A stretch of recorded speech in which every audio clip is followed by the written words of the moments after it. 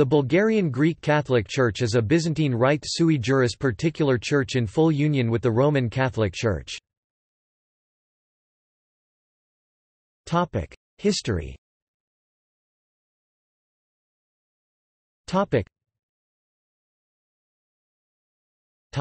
Middle Ages. Under Tsar Boris (853–889), the Bulgarians accepted Christianity in its Byzantine form, with the liturgy celebrated in Church Slavonic. For a variety of reasons, Boris became interested in converting to Christianity and undertook to do that at the hands of Western clergymen to be supplied by Louis the German in 863. However, late in the same year, the Byzantine Empire invaded Bulgaria during a period of famine and natural disasters. Taken by surprise, Boris was forced to sue for peace and agreed to convert to Christianity according to the Eastern rites. His successor Simeon the Great (893–927) proclaimed an autonomous Bulgarian Patriarchate in 917, which won recognition from Constantinople in 927 and lasted until the fall of the First Bulgarian Empire in 1018. In 1186 the Bulgarian state regained its independence. Pope Innocent III had written to Tsar Kaloyan, inviting him to unite his church with the Roman Catholic Church, as early as 1199. Wanting to bear the title of emperor and to restore the prestige, wealth and size of the First Bulgarian Empire, Kaloyan responded in 1202. In this political maneuver, he requested that Pope Innocent III bestow on him the imperial crown. Kaloyan also wanted the papacy to recognize the head of the Bulgarian Church as a patriarch. The Pope was not willing to make concessions on that scale, and when his envoy, Cardinal Leo, arrived in Bulgaria, he anointed the Archbishop Vasilij of Tarnovo as primate of Bulgarians. Kaloyan only received uniate crown, but not imperial. Meanwhile, in an attempt to foster an alliance with Kaloyan, the Byzantine Emperor Alexios III Angelos recognized his imperial title and promised him patriarchal recognition. In 1235 the Patriarch of Constantinople recognized the independence of the Bulgarian Church and the right of its leader to the patriarchal title. The Ottoman conquest of 1393 put an end to that patriarchate, whose territory was reunited with that of Constantinople. In the succeeding centuries the Bulgarian Church was gradually Hellenized, Greek was used in the liturgy, and the bishops were ethnic Greeks. Uniate movements. The rise of nationalism in the 19th century brought opposition to this situation. In the 19th century, there were three main uniate movements in the then Bulgarians' populated lands. They were connected to the nationalist emancipation from the Greek-dominated Patriarchate of Constantinople and its pro-Greek influence over the Slavic population living in the Thracian and Macedonian lands. The movement for union with Rome initially won some 60,000 adherents, but, as a result of the Sultan's establishment in 1870 of the Bulgarian Exarchate, at least three-quarters of these returned to orthodoxy by the end of the 19th century. The clergy's numerous shifts from the Orthodox to the Catholic Church and vice versa should not be viewed only as personal whims. They are symptomatic of the foreign powers game that the clergy got involved after the June 1878 Berlin Treaty, which left Macedonia and Thrace within the Ottoman Empire after it had been given to Bulgaria with the March 1878 San Stefano Treaty. Thus, in the interplay between the Orthodox and the Uniate doctrine, Bulgaria supported the Orthodox Exarchate, and Russia supported Bulgaria. The Greek-dominated Patriarchate of Constantinople supported the Greek side. France and the Habsburg Empire supported the Uniates. The support of the Habsburg Empire increased only after 1878. The Ottoman Empire's attitude was ambivalent, sometimes supporting, sometimes opposing the Uniate movement, depending on how it had to balance its own interests in the game with the great powers. First Uniate movement. This is the background of the approaches that some influential Bulgarians made to Rome in 1859–1861, in the hope that union with Rome would gain their church the freedom they felt Constantinople was denying them. The leading figure of the Uniate movement was the Bulgarian merchant Dragan Sankov, who had the support of Catholic France. He published the newspaper, Bulgaria, in Constantinople, in which he advocated a union with the Pope. It criticized Russia for its negative stance on the Bulgarian church question and published historical documents on the good connections between the Catholic Church and the Bulgarian kings in medieval time. The first Uniate movement originated in two centers, Kakush and Constantinople. In 1859, Kakush citizens wrote a letter to the Pope, in which they acknowledged his administrative and spiritual leadership. In return, they demanded that no changes should be introduced to their Eastern rites of worship and that they would be the ones to choose their bishops and lower clergy, with the approval of the Pope.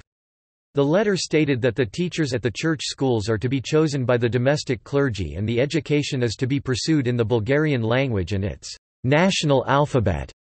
In December 1860, Constantinople became another center of the first Uniate movement.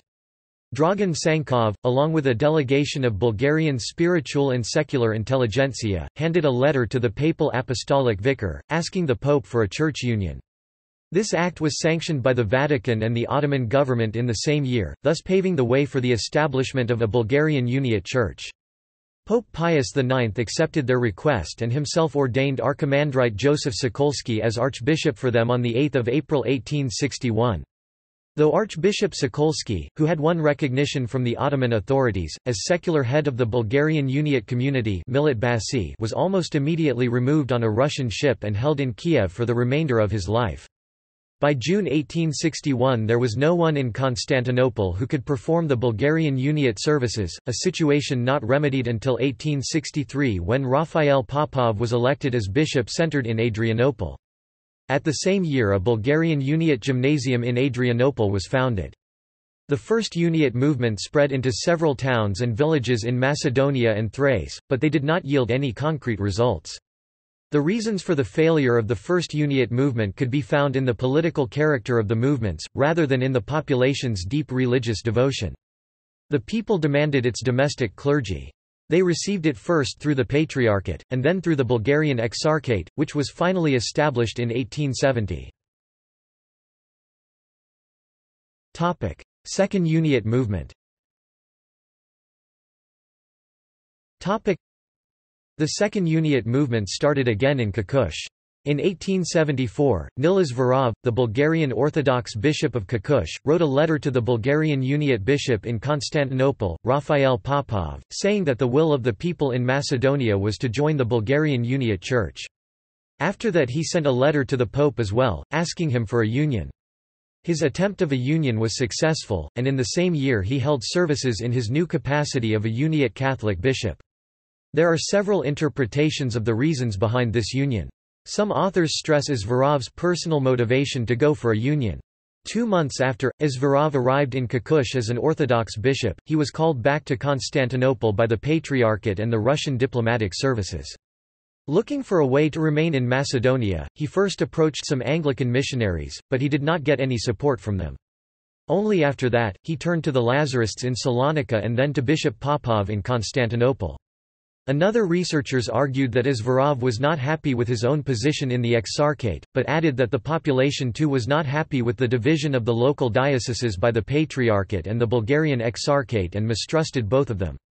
That is why the ordinary people had an interest to join the Catholic Church.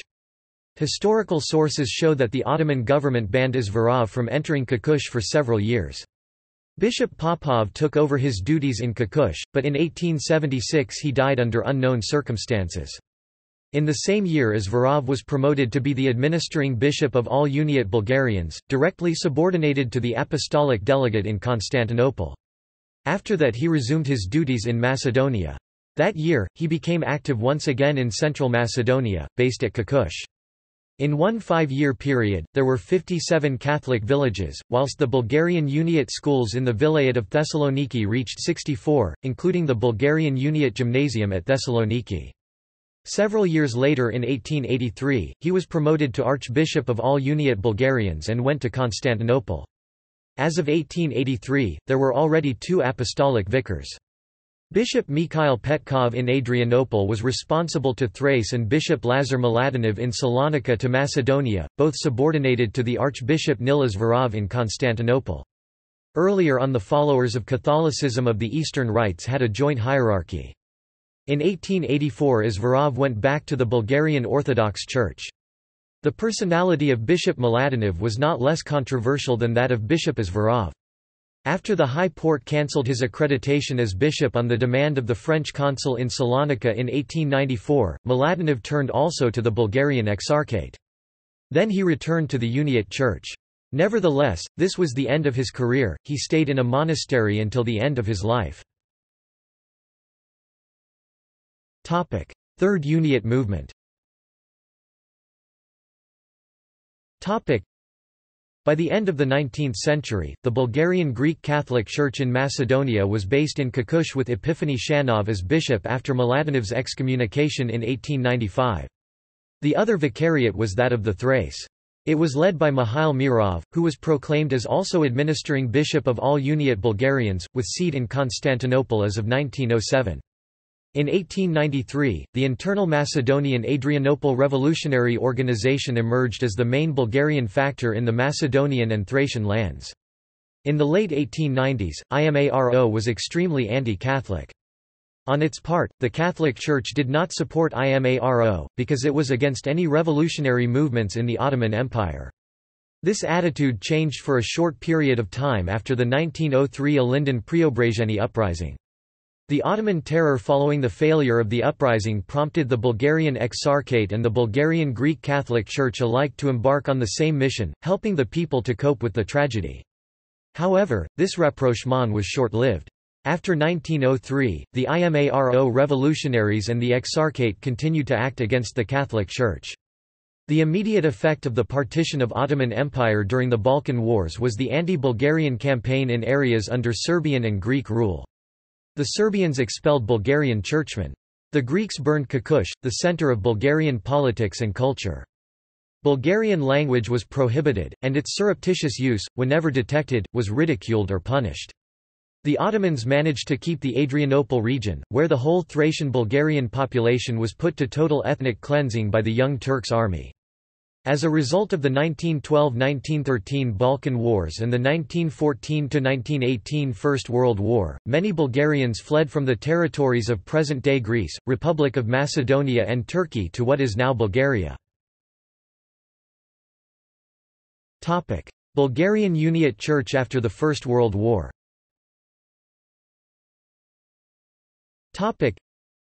In 1926, an apostolic exarchate was established in Sofia for the pastoral care of the Byzantine Catholics in Bulgaria among them.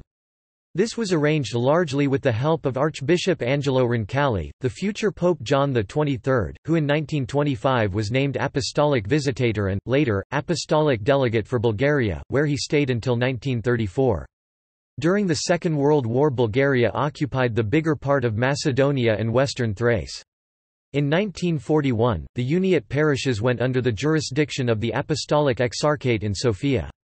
Many of the clergymen and the Eucharistinki sisters who had found refuge in Bulgaria earlier, returned to Macedonia and Thrace and resumed their work until the end of the war, when Bulgaria lost these territories again.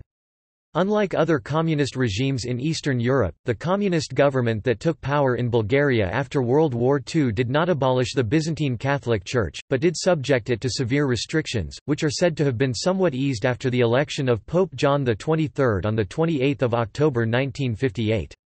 At the end of 2004, the Apostolic Exarchate of Sofia had some 10,000 Catholics in 21 parishes, cared for by 5 diocesan and 16 religious priests, with 17 other male religious and 41 female religious. See also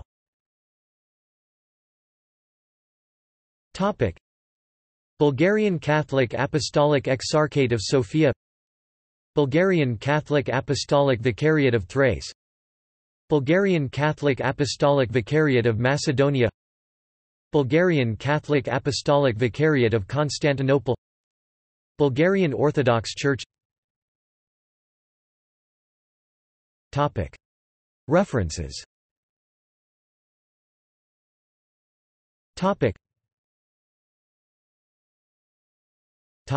Sources.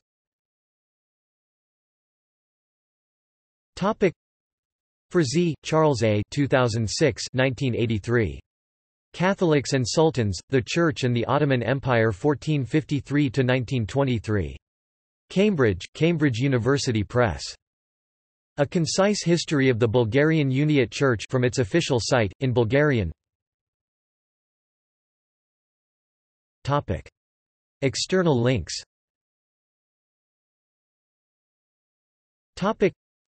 Center for Documentation and Information on Minorities in Europe, Southeast Europe CEDIMESE, Catholics of Macedonia.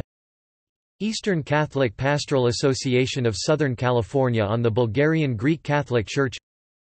Article on the Bulgarian Catholic Church by Ronald Roberson on the CNEWA website. www.damienhungs.de in German